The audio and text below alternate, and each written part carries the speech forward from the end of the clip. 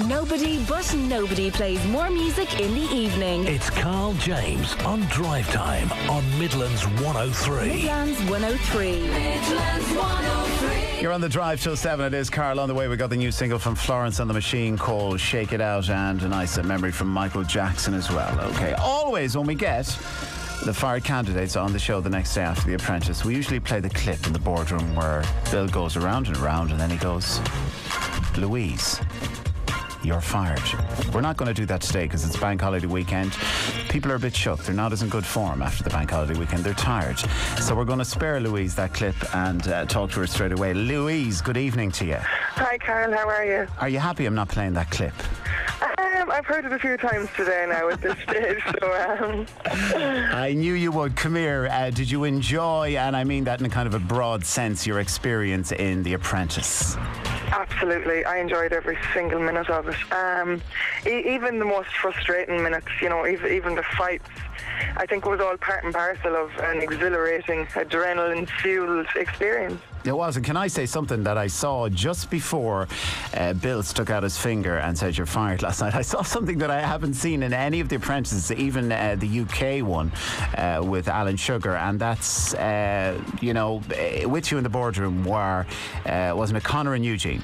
That's correct, yeah. I never saw anyone bless themselves just before they thought they were going to be fired. And sneakily, if people look back, Connor pretends he isn't, but he kind of puts his hand on his shoulders. I've done it myself. That's how I know. Yeah, I spotted it. And to be fair, it must have worked for him because I think he should have gone, really. But, I was the same. I went in there with rosary beads, you know. Rosary beads, yeah, because if you kind of look the way Bill does it, and they do it in the UK, they kind of start with one person, they go to maybe three before they get to the last sentence, which is the person they're firing. So they kind of go over and back a few times. So I expected it to move from you on to Connor. And I think he did too. He did too. So come here, who was your favourite person in the house while you were there? Oh, my favourite? Peter was really, really good to me, actually. He had my back and he was like, Louise, Connor and Eugene are ganging up on you. You really need to pull something out of the bag. And he's like, maybe they're going to pull me into the boardroom, so we're going to fight, you know? Yeah. Susie was just such a pleasure as well. I know she's really quiet on the show, but she's a fun girl. She really is. And then I suppose Brian was just, he was a laugh, but he was a joy to work with. Yeah. You haven't seen him shine yet, but he would do anything to, you know, he really, really tried. I think yesterday he was berated for taking so long to make a decision. He had a couple of weeks before that, Yinka got fired for making mythical deadlines, you know? So you're damned if you do and you're damned if you don't. Yeah, that was the first, wasn't it, in business? So it's not a real deadline. But one point we want to say as well in relation to yourself, Louise, and firstly, we don't think you should have been fired. That's a definitely. Thank you. But in the programme itself, you did speak out. You did. Like, if people don't listen to you, there's nothing you can do about that. Like, you're not the police, right? So, I mean, if you say, look, a billboard, you have 3 seconds, you go by a billboard, you need to catch the message very quickly, briefly, and flash into your eyes. You need to see it. It doesn't need to be a big flyer like Connor was trying to make it with 100 different things. It's going to be a flyer, and you did say this, and yes, you're fired. So I think Bill has selective hearing, and I know it's a different process this year because there isn't a job involved. There's an investment. Yeah.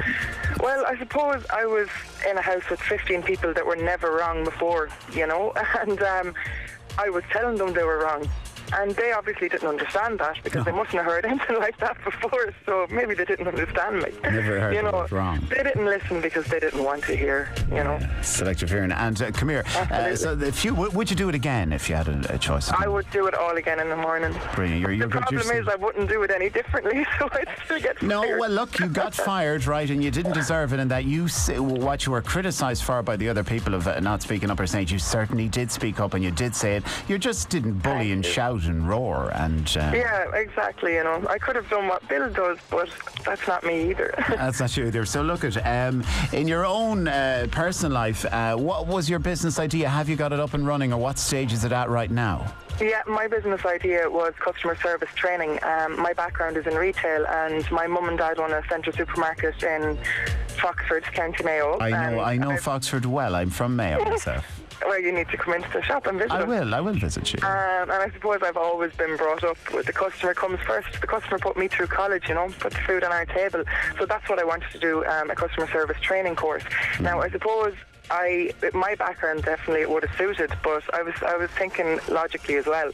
Bill teaches, he has car sales training courses, he has the expertise, and he'd be able to fast track that to FETAC for me, so basically I wasn't there to make money for Bill, I wanted Bill to make money for me.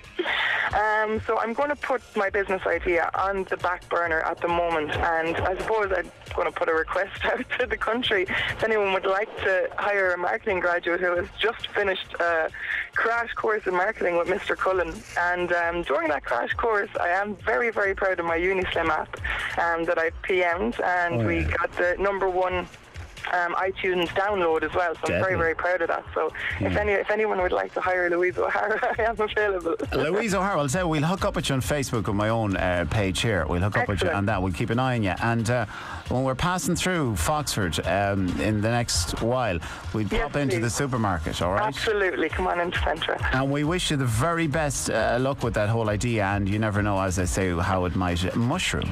Absolutely. Thank you so much, Carol. Pleasure talking to you. Thank you. Okay, bye-bye.